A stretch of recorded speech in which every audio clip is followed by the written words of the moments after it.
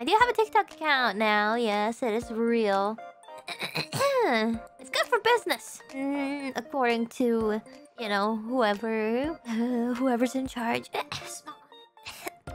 I mean, look, I'm just saying, Smol Ame showed up as a mascot at HoloFest, and now all of a sudden, everybody has TikTok accounts. It's a little suspicious. I wanna watch TikTok on this laptop. How do I get to TikTok? I only have a phone. Let me open TikTok.